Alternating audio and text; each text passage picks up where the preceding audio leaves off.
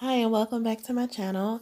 I'm going to show you guys how I made this cigar tray with some alcohol inks, and this is my own mold. I made it myself. It's the first one I've ever made, so it is rough, okay? So don't judge me. Um so you of course you fill up your mold with some resin. I'm using Cast and Craft here. I got some Butterscotch Ranger, Espresso Ranger, Mixative, Rose Gold by Ranger, Gunmetal, Black. That one's by Pinata. The rest are Ranger, and then that's just some Pinata White. Um, so what I found with big molds is that you want to pour in layers.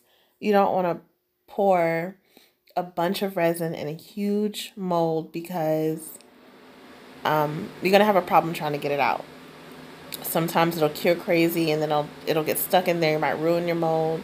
So I filled this about halfway, and there's no kind of like rhyme or reason how I'm like putting the ink in there at all. I'm just going, I guess, with the flow, whatever. And you guys can use any colors you want. It doesn't matter. My camera died. I wanted to show you the movement, but by the time I realized it was too late. So this is after like 2 or 3 minutes. I decided to go in with the Cast and Craft white and just kind of pour it in with the ink. And I like the effect that the Cast and Craft has when you pour it in, because it makes like these wisps. That's a weird word, wisps. Okay, now I'm starting to whistle when I talk. It's like a little feathery kind of situation. I really like the way it looks.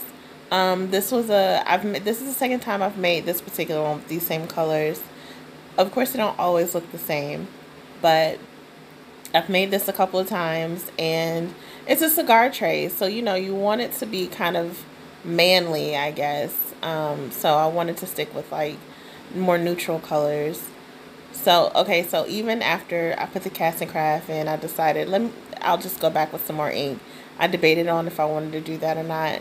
But ultimately, I guess I'm glad I did, because I do like the way it turned out. And you guys will see here. Oh, I also put a clear layer on. Well, no, it wasn't a clear layer. My apologies. I used some brown mica, like a brown green. It's called breen. You get these weird colors from like Amazon, and they like label whatever color they want. So yeah, I put that at the top, or at the bottom rather. And this is what it looks like. So thank you guys for sticking around. I appreciate it. You have a good day now.